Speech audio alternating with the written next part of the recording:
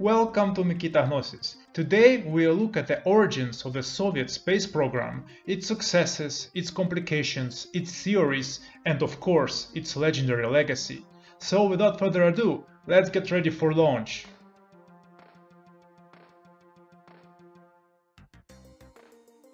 The path to the stars has mesmerized countless philosophers, writers, and esotericists for thousands of years. However, the pioneers of an actual space exploration were the Soviet scientists and astronauts.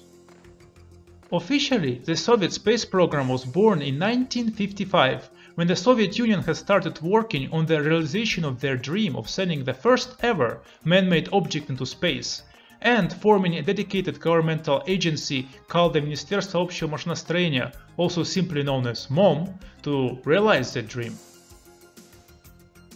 However, in reality, that research has started much earlier, even before the rise of the communism. In 1903, in a scientific journal called the Научное обозрение, the first ever article about the advanced rocket technology, written by Konstantin Tsiolkovsky, has seen the light of day. In the said article, he has seriously proposed the idea of navigating space using a liquid propellant rocket, and even created a theory about its hypothetical flight.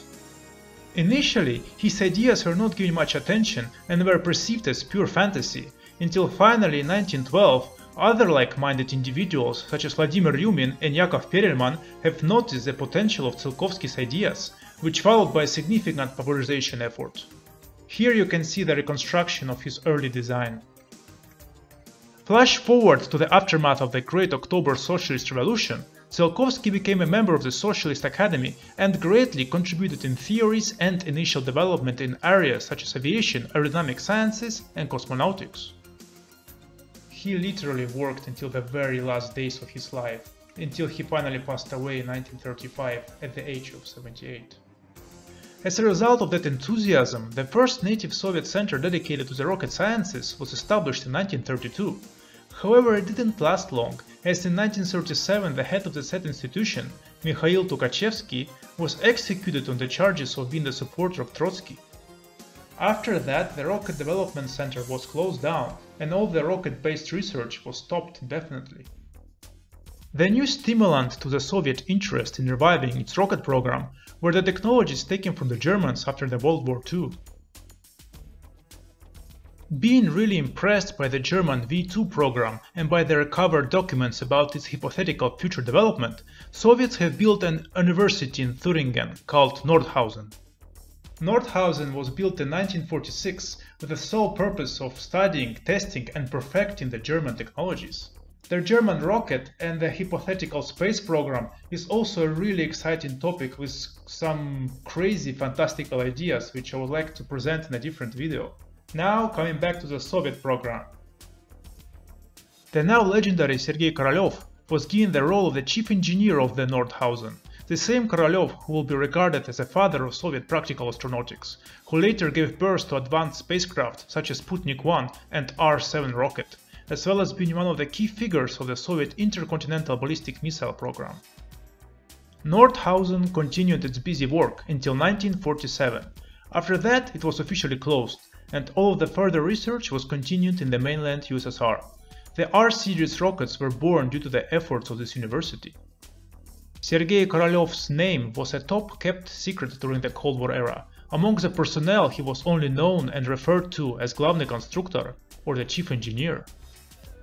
That level of secrecy had to be kept in order to minimize assassination and abduction attempts. However, even so, Kralov passed away relatively young, being only 58 years old. Ironically, before his unexpected death, he was heavily invested in his work of sending astronauts to the moon by 1967. His sudden death interrupted and in the long term completely hindered the Soviet implementation of those plans, and for the first time the United States took the lead in the space race by launching their own moon mission in 1969.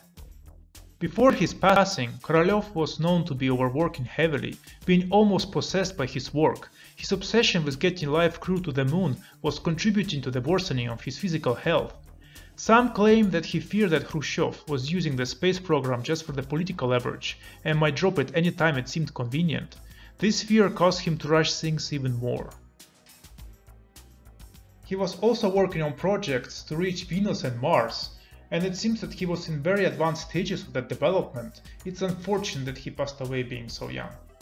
However, we should also take into the consideration that he has lived a very difficult life. He was imprisoned for a long time, which most likely contributed to his poor physical condition. Regardless of that, due to his immeasurable successes in the development of the R-7 rocket in 1953, which became the world's first intercontinental missile, he was inspired to implement similar technologies to launch a first man-made satellite into space.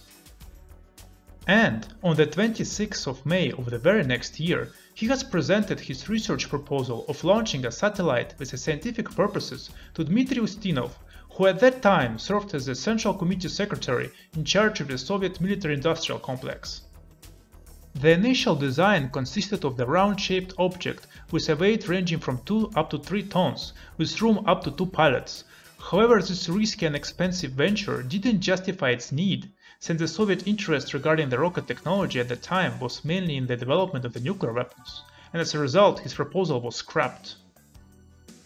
It wasn't until 1955, when the President of the United States of America, Davis Eisenhower, promised to launch a man-made satellite first, that the Soviet Union has finally taken real interest in Kralov's proposal. And with most of the research being already complete, the Soviet Union has managed to launch their man-made satellite first. However, the original design was significantly altered, making it much smaller, and it did not include any crew on board. This first man-made satellite ended up being just 58 centimeters in diameter, weighing around 83 kilograms. And on the 4th of October of 1957, the modified R-7 rocket carried it into the orbit. The name of this satellite was the now legendary Sputnik I. Sputnik I has become such a cultural icon that it even inspired iBot's design from the famous Fallout series. This successful launch has made the impossible possible and served as a pivotal point for the next grand breakthroughs in the space exploration. But that's a story for another time. So, what do you think about the Soviet space program? Do you think that it had essential influence on NASA or the current American space programs? Please let me know in the comments below. So guys, see you in my next video. Remember to stay strong, stay healthy, and to never neglect knowledge.